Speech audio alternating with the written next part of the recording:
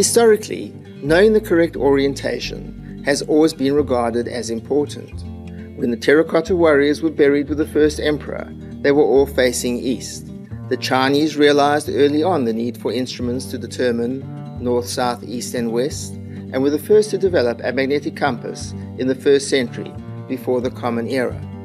By the 18th century, the compass had become considerably refined, and together with the octant, allowed seafaring navigators the ability to determine their exact location, as well as the angular height of celestial objects above the horizon.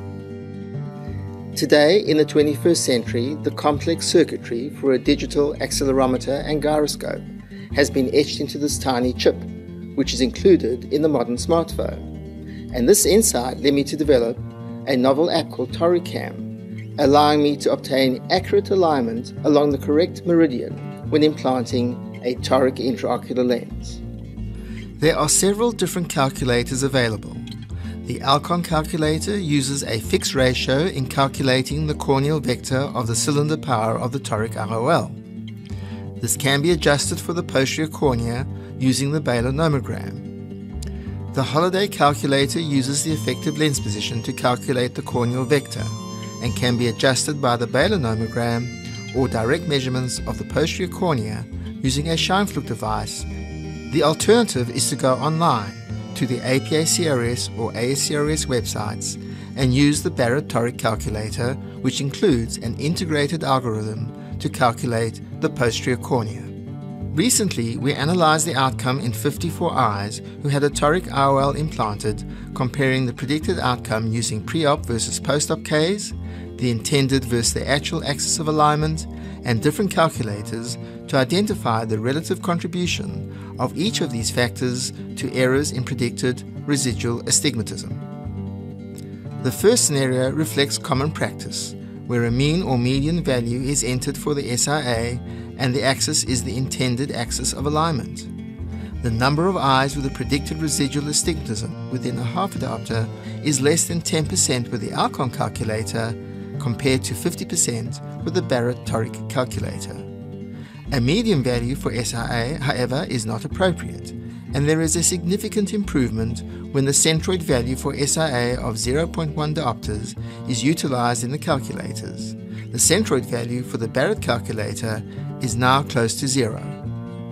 If the post-op K is utilized, there is a significant improvement, and now over 70% of cases would be within a half a diopter of predicted residual astigmatism, compared to just over 20% for the Alcon calculator. If the actual axis of the implanted toric IOL is then utilized, further improvement for both calculators is modest. The centroid remains close to 0 for all scenarios with the Barrett calculator.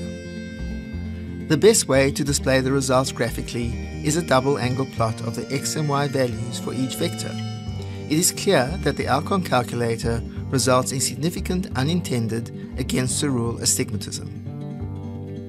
We also compared the Holiday calculator using the Barrett nomogram or the measured value of the posterior radius using the pentacam to count for posterior astigmatism. Adjusting the measured Ks with the Barrett nomogram or pentacam improved the percentage of cases predicted within a half a diopter.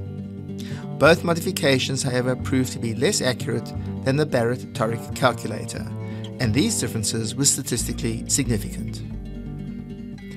Solving the toric enigma therefore requires reducing errors in estimating the SIA by using a centroid value and operating on a consistent axis, improving accuracy in toric IOL alignment, and most importantly, using an improved toric calculator.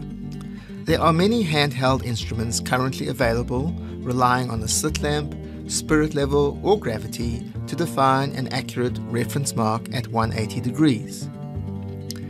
Even more sophisticated systems include intraoperative measurements of the axis with wavefront aberrometers or image-guided systems based on iris and limbal registration, such as the Varion device.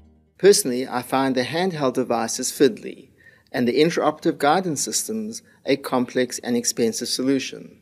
I therefore developed the Torican system as a simple but very accurate method of toric marking, requiring only an iPhone and felt tip marking pen. Firstly, I dry the limbus with a spear to prevent smearing and mark the limbus at what I perceive to be 180 degrees. I then use my ToricCam app to align the red reference axis indicator with the limbal marks, press the camera button, and capture an image. The app can now be used without a macro lens using the default 3x zoom. It is helpful to use the left hand as a bridge with the patient's forehead to help stabilize the right hand holding the phone. Selecting the ToricCam logo displays the most recent 5 images so that the image with the best alignment can be quickly visualized. I set the desired toric axis on a pre-inked toric marker with an offset for the reference axis, apply it to the cornea, and so obtain 2 clearly visible lines with which to align the toric intraocular lens.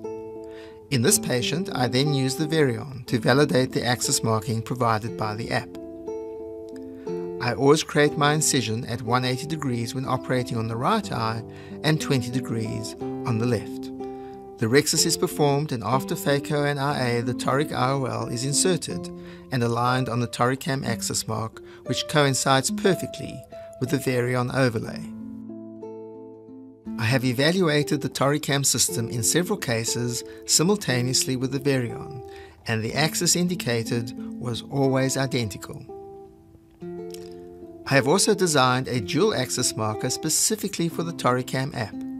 The marker allows you to set the reference axis as indicated by the app independently from the toric axis recommended by the Toric Calculator.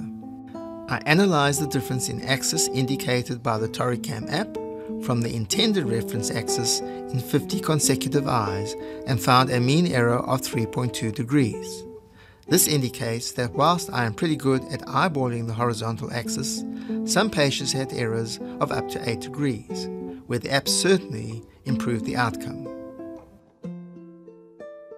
The ability of the ancient Chinese to determine the orientation of their chariots on the battlefield is thought to have been instrumental in their military victories.